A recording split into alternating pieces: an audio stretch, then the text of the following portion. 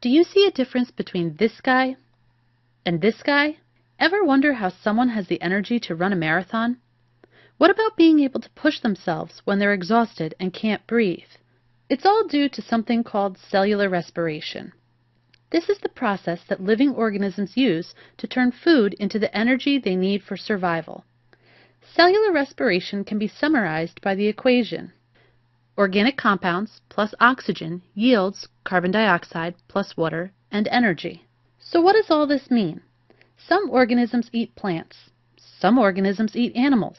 Some organisms even make their own food, like in the case of plants and some bacteria. However, what we all do with that food is the same. Food contains important chemicals called organic compounds. You may remember that carbohydrates, lipids, and proteins are all organic compounds. Nucleic acids are also organic compounds, but they don't come from food, so we won't worry about them right now. These chemical compounds have energy stored in their bonds that your body wants and needs, so your body needs to extract that energy and turn it into a usable form. That usable form is the molecule ATP, or adenosine triphosphate. ATP is the form of energy used by all living things. It's composed of a ribose sugar, an adenine base, and 3 phosphates. 1, 2, 3. The easiest way to think about ATP is like a rechargeable battery. When ATP is charged and energized, it has 3 phosphates. But in order for your body to use ATP energy, it must break the bond between the last 2 phosphates. Breaking that bond releases the energy your body needs for survival. However, this chemical reaction also changes ATP into ADP, adenosine diphosphate. ADP is like a rechargeable battery that has lost its charge. To recharge ADP, your body must convert food to energy through this process of cellular respiration. So what's the difference between this guy and this guy? There are 2 types of cellular respiration: aerobic cellular respiration and anaerobic cellular respiration. Maybe you made the connection that aero sounds like air and therefore must have something to do with oxygen. Aerobic cellular respiration is a process that requires oxygen to convert food into ATP. Or maybe you recognize the prefix "an."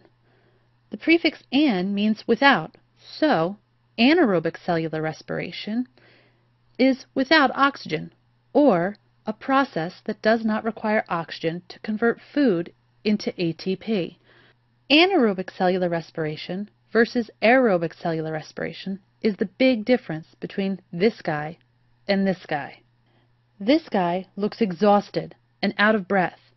As a result, he's probably not getting enough oxygen, causing his body to use anaerobic cellular respiration to make energy.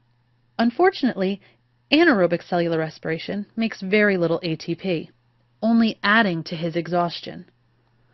Meanwhile, this guy looks like he's in the zone and probably has a breathing rhythm to make sure he gets enough oxygen for his body to perform aerobic cellular respiration. Aerobic cellular respiration will provide him with the ATP that he needs to keep going. So let's recap. All living things perform cellular respiration. Cellular respiration is the process of converting organic compounds, also known as food, into ATP, or energy. ATP, also known as adenosine triphosphate, is the molecule all living things use to store energy. ATP is like a rechargeable battery. When the battery loses its charge, in the form of a phosphate, it becomes ADP, or adenosine diphosphate. However, since ATP is rechargeable, cellular respiration can turn that uncharged ADP into a charged ATP.